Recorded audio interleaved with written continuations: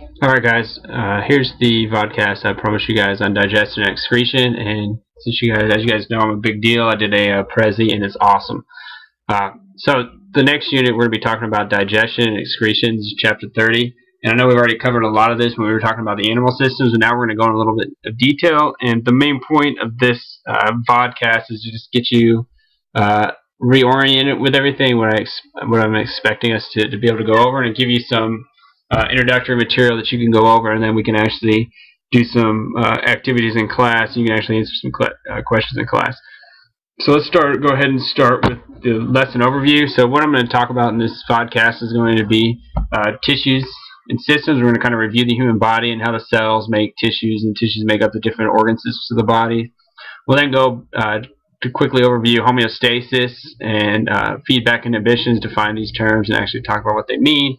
Well, then I'll give you a quick overview on food, calories, and a balanced diet. Basically, why we have to eat a balanced diet and why it's good for us, and how it supports our tissues and our systems and homeostasis and feedback inhibition.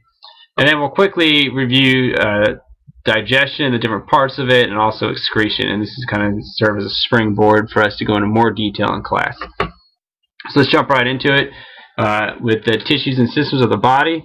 You can think of like the tissues are made up of different types of cells, and these cells can usually be grouped into four main tissue types. Either epithelial tissue, connective tissue, nervous tissue, or muscle tissue. And they each have different functions. Epithelial tissue is really anything that's going to be in contact with the outside world, or stuff that came from the outside world directly. So this is going to be your skin, the lining of your digestive tracts, and certain glands that are in contact with the outside world. And they're going to aid in protection, absorption, and excretion of materials. You also have connective tissue. This is going to be things like your ligaments, your bones, things under the skin, the surrounding organs, things that are hold things in place. And they bind epithelial tissue to structures and provide support. Nervous tissue is made up of your neurons. These are going to be the things that actually receive and information from the outside world and help process it so that we can actually have some sort of response. This is going to be your brain, your spinal cord, and your nerves. And then, of course, muscle tissue is going to be in charge of actually outputting those responses. And these are going to be your skeletal muscles, the muscles surrounding your digestive tract, and blood vessels, and also the heart. Okay, so this leads us to the different actual organ systems of the body. Okay, and so the first three that we're going to cover the rest of this semester. Basically, these are all the systems we're going over during the rest of the semester, all the different systems of the body. And this would be the nervous system, the integumentary system, and the immune system. I'm not going to read all of these, but you're going to have to be familiar with all three of these. So make sure you familiarize yourself with this. And I've given a copy to everybody of this Prezi, the link, so you guys can come back and pause this Prezi and kind of look at it yourself and explore it yourself. Next three are the muscular system, the circulatory system, and the skeletal system. And then you also have the respiratory system, the digestive system, the excretory system, and then finally the endocrine system and the reproductive system. So we got a lot to cover in the last few weeks of school here. Today we'll be focusing just on, or this week we'll be focusing just on the digestive system and the excretory systems. Alright, so homeostasis and feedback inhibition. Alright, so homeostasis is basically maintaining a constant stable internal environment, whereas feedback inhibition is basically how cells and how tissues and organs of your body help maintain that stable internal.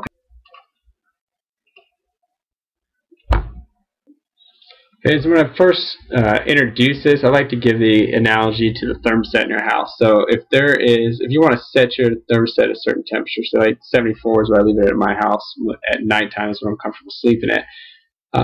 Anytime your temperature in your house goes over in my house goes over 74, that kicks in the AC. Okay, the AC then turns on, or actually starts cooling the house, and it brings it back down to that set point. Okay, I could even set the thermostat to only hold 74, so that if it goes below 74, the actual heater kicks on and actually warms it back up to keep it at 74 if it goes below it to like 70 or something like that. In houses, that's not very efficient, so we just use AC in summertime, heater in the wintertime. But in our bodies, all of our chemical reactions require specific parameters, specific temperatures. And so what feedback inhibition does is make sure that even though there may be these large external fluctuations in the outer environment, if you consider this square or rectangle of the animal, these large external fluctuations do not cause big internal fluctuations in the animal. And this is because of homeostasis and feedback inhibition. And basically, all the systems of the body contribute to keeping this internal environment relatively stable, which is, again, which, like I said, homeostasis. And the way they do this is by feedback inhibition. You can think about it as, like, and for an example, when we get hot during the summer months, we sweat more. That allows evaporation off our skin, which when the water evaporates off, it cools off our body temperature. In the winter months, we'll kick on our higher metabolism, which releases more heat from our chemical reactions, which can then increase our temperature, so that always our body temperature stays within a set point range. And so when we're looking at, for the rest of the semester, when we're looking at the different organs of the body, I want you to always come back to how does that particular organ or organ system, or that, the digestive system and excretory system in this case, contribute to homeostasis, and what type of mechanisms do they use to maintain that homeostasis. Alright, so food, calories, and a balanced diet. So what I have here is a website that you can go to. You can kind of copy it when you access the Prezi online, and kind of look at it.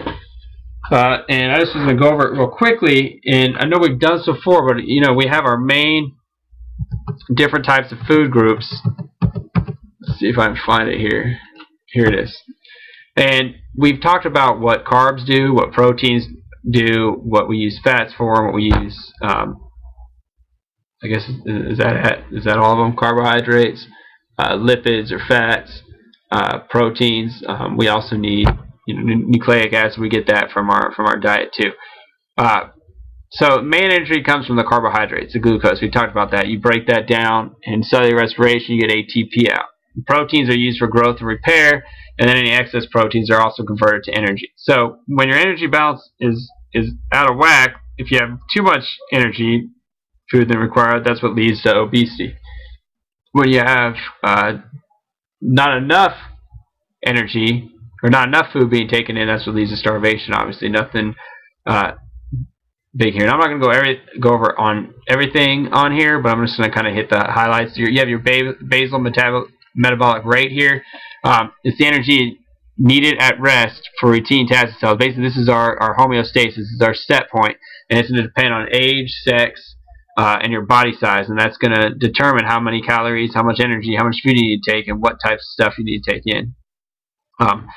So big groups. We have our fiber. This is made up of cellulose, which is not able to be broken down by enzymes in the gut. We do have some bacteria that help us break it down, but for the most part, this stuff kind of passes right through. And this is good because it reduces the absorption of carbohydrates. Why is that good? Because normally we intake way more carbohydrates than we need. Any extra carbohydrates can be turned into fat. It also reduces hunger and prevents constipation, which I know everybody here can appreciate. We've talked about how important water is and how all our chemical and biochemical reactions occur in water, and you can kind of see there what the requirements are based on, and also how it's lost through breathing, sweating, excretion, and diuretics. Carbs, again, this is your starch, your sugar, provides 80% of our main energy. Okay, it can store and transport energy. Glucose is the main energy source of the brain. So without this stuff, cells cannot do cellular respiration, which means they can't do protein synthesis, which means they can't carry out the different functions that they provide to maintain that stable internal condition in our bodies. Lipids are going to be another source of energy. They can be broken down. They're our energy reserve. They're precursors to other substances. They're actually needed to absorb fat-soluble vitamins, which I'll talk about below. And lipids right underneath our skin is what actually maintain and keep a barrier of insulation for temperature inside our body. Proteins, we've covered this. I think we've covered this in depth, every single unit. Proteins carry out the chemistry of the body, and without proteins, we wouldn't be able to make all these things. So again, we break down the proteins we eat into individual amino acids, This allows us to make all these things that carry out all the different functions of the organ systems. And vitamins are essential for interacting with enzymes and speeding up metabolic reactions. Okay, without vitamins, we're unable to do our biochemistry, which means our chemistry slows down, which means we slow down. And so you can kind of look at all the different vitamins, and we'll cover these as we go throughout the class.